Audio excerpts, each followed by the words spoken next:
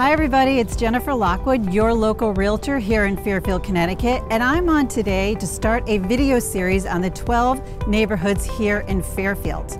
So don't forget to subscribe to my channel, just click on the link below so that you don't miss any upcoming videos. So Fairfield, Connecticut is located on the southwestern part of the state.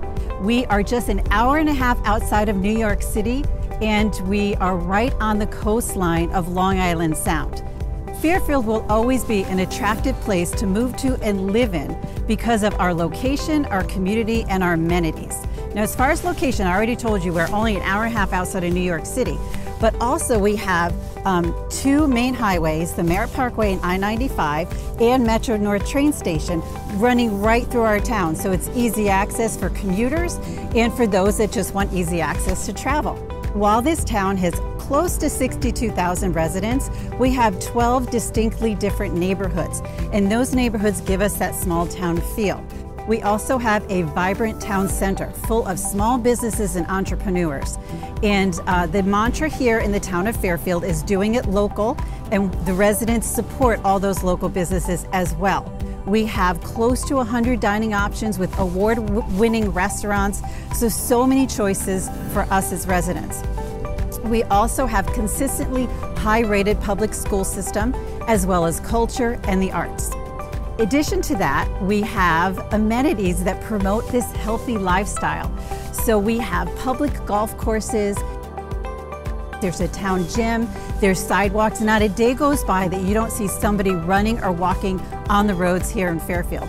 We also have conservation areas owned by the town with hiking and walking trails, and as well as my favorite thing, which is water activities. So we have a lake, Lake Mohegan, and we also have numerous public beaches right on Long Island Sound, plus two harbors, Southport Harbor and Fairfield Marina for those boat lovers. So there is something for everyone. So the two neighborhoods I'm going to start with today is the University area and the Sturges neighborhood.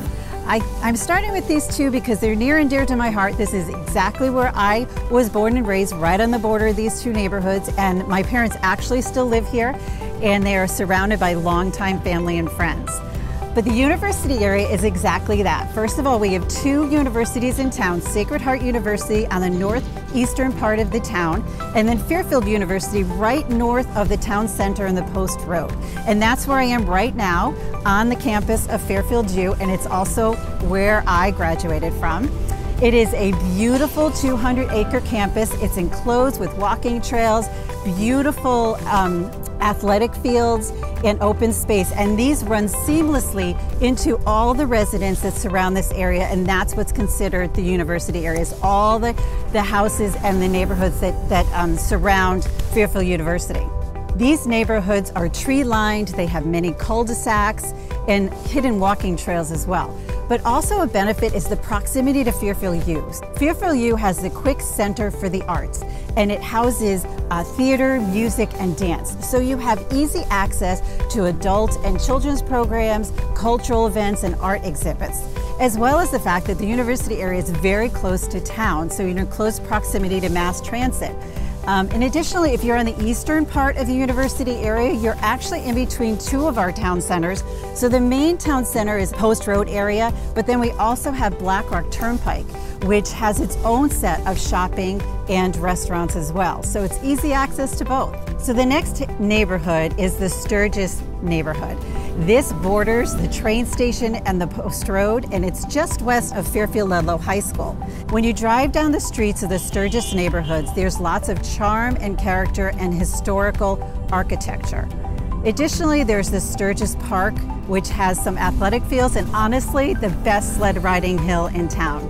Also, you are close proximity to town, so you can walk to the train or to restaurants or to shopping.